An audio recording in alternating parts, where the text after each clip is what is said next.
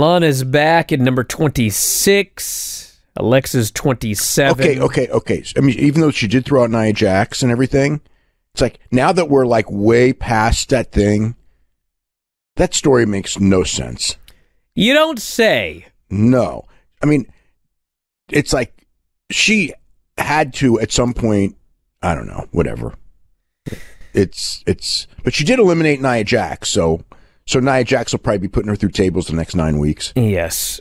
So Alexa is doing her 12-year-old gimmick, and everybody gangs up on her. The lights go out. She's about to transform into the female fiend, but Rhea just grabs her and tosses her ass out of the ring, and she's eliminated. Thank God. That was a fantastic spot. Yeah, because if she had turned into the fiend and like Bianca Belair and Rhea Ripley started selling for her, it would have like ruined the entire match.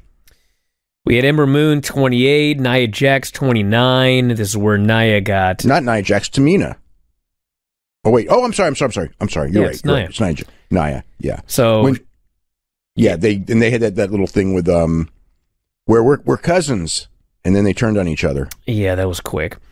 So Nia tosses Shayna, and Lana attacks Nia, low bridges, and eliminates Nia Jax. And finally, the big number 30 is Natty. Well, we knew that going in because they had explained. By the way, Vince, for whatever reason, okay, they did the thing. They did the thing on the show Saturday night where they announced that Edge and Randy Orton were 1 and 2, and in fact, when they announced it, Randy Orton was number 1 and Edge was number 2, but then tonight it was reversed. But it's still the same thing, so it doesn't really matter. But we'll get to the other thing later. But the other thing was that they were going to announce number 30 for the men and the women originally, and then for whatever reason, that was Vince's idea. I think it was originally they were only going to do number 1 and number 2 women and number 30 man, and they literally did the exact opposite. Well, they were going to do the number 30 for both men and women on the show at one point, and then for whatever reason, they didn't. They never announced this, but that was the plan. Because I have no idea why you would announce number 30. Like, I can totally get announcing 1 and 2, especially when it's Randy Orton and Edge. I mean, I totally get that. But why would you announce number 30? I mean, that just doesn't make any sense, because now everyone knows Natalya's number 30.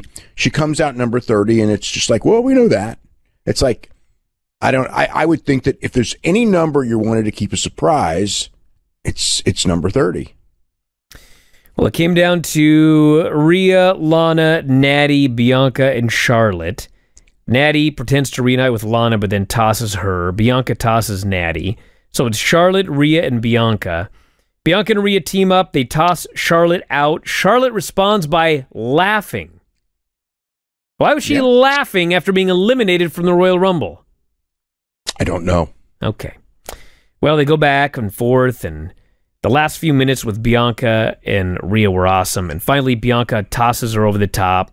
Bianca wins the Royal Rumble. She cuts the best babyface promo after the match. She's in tears, talking about her family and overcoming. It was the greatest. And I thought this was awesome. It should have come down to only 2 people, Rhea Ripley or Bianca Belair. And Bianca won. Rhea's the one that did the most eliminations. They're probably going to do Rhea and Charlotte at Mania, I would guess. And I just thought this was an awesome finish. Rhea and Charlotte? I'm pretty sure they'll do Charlotte and Lacey Evans.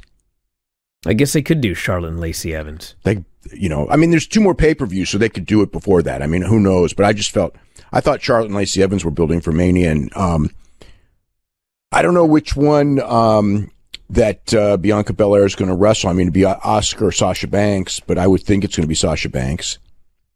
They'll probably have a really good match, too. I mean, Sasha Banks is a hell of a worker, so... and I think that they could work, a very strong match. And I think Bianca Belair needs the strong match. She's still not right there she's there obviously as an athlete. She might be the best athlete that they've got in the women's division, but... She might be. I don't think it's close. You think? Let's see. Well, as far as like on the main roster, she probably is. Well, she is the best athlete on the main roster. But in developmental, there's probably athletes of her caliber. I know that the the one woman who played for the Seattle WNBA team was probably a better athlete than her for sure. But she hasn't been on TV yet.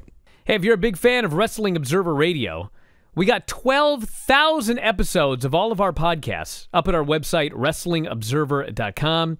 If you sign up today, you get access to every single one of them. The 12 to 18 new shows that we do every single week. You can podcast them, listen to them on the road, at work, working out, in the shower, wherever you listen to your podcasts. And also full access to the Wrestling Observer newsletter and archives. So if you love what you hear, head to WrestlingObserver.com. 12,000 audio shows at your fingertips.